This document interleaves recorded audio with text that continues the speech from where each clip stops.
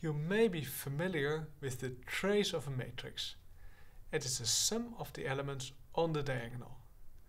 But now we want to define the trace of a tensor without relying on its matrix representation. How are we going to do this? That is what you will see in this video. Furthermore, we will see that our definition will indeed yield a familiar expression from linear algebra. So let us have a look.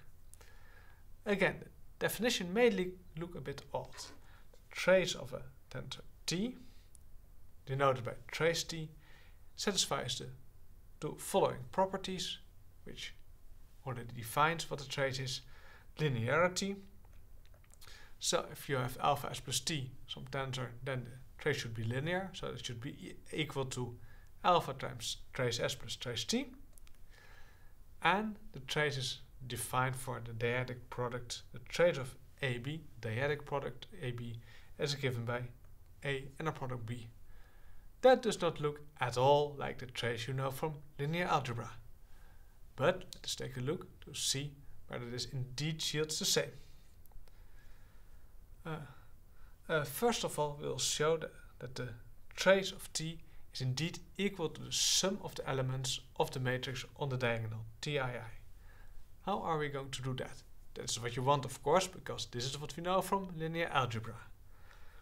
For the trace of T, we have seen that we can write a tensor T in terms of, say, basis tensors, Ei, Ej. We've seen that we can rewrite it as T Ij times Ei, Ej, where Ei, Ej is the dyadic product between Ei and Ej. Then we use the linearity, which means that we can take the Tij in front. So we're left with the Tij times the trace of Ei, Ej. And now we use the definition over here. The trace of the dyadic product is the inner product between A and B, so the inner product between Ei and Ej, which is just delta Ij, and then we can perform the sum Tij summed over j, for example, gives us a Tii. So there we are. Indeed, the trace of a tensor yields the sum of the elements of its matrix representation on the diagonal. Second consequence, you already see if you take the transpose, nothing happens, so the trace of T transpose equals the trace of T. Then something special, trace of A times B equals the trace of B times A.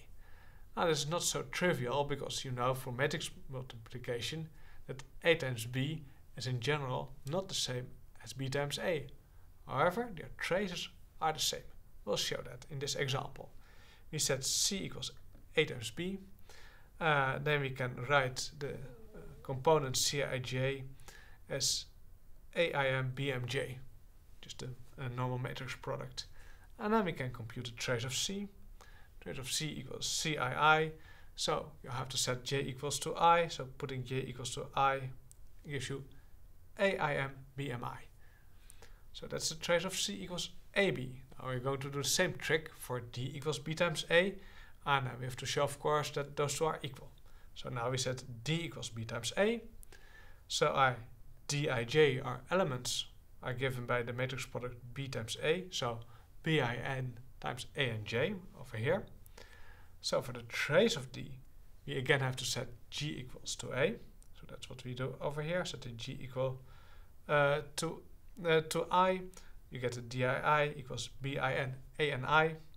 And of course we can invert the order now, because the Bin and the A and I, now they are just numbers. So we can put them the other way around.